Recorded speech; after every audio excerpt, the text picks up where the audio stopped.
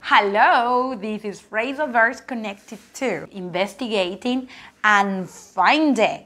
So first of all, what is a phrasal verb? A phrasal verb is a verb made up by two parts. So we have the main verb and a particle. The particle can be a preposition or an adverb. Okay, so let's start with look into.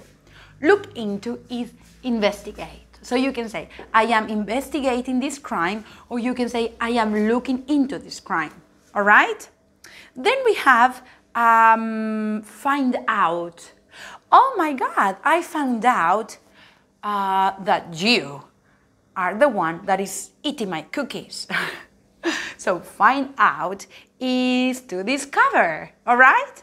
Then we have look for. I'm looking for a song to sing. I'm looking for a friend to borrow. I love Hansen. This is one of their songs. So look for is to try to find. You are looking for, all right? For example, you are looking for your wallet. Where's my wallet? So you look for it. Then we have look into. When you look into something, you investigate it, okay? So I am looking into this case. So you are investigating the case.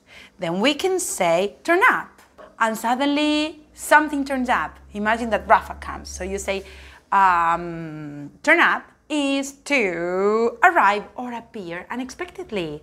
Turn up, all right? Then we have work out. You work out when you solve a problem by considering the facts. So guys, you're going to watch this video as many times as you need, and you're going to write these notes down because phrasal verbs are really, really necessary. Yeah, because we use them every single day. So, okay, these are phrasal verbs connected to investigating and finding. All right, guys? Great. Thank you for watching. Hey, wait a second. Don't forget to subscribe and like our videos. And if you want to speak English fluently and have fun at the same time, you can join us. You can find more information, photos and videos on our Instagram page, Rivendell English, and also on Facebook. Bye-bye!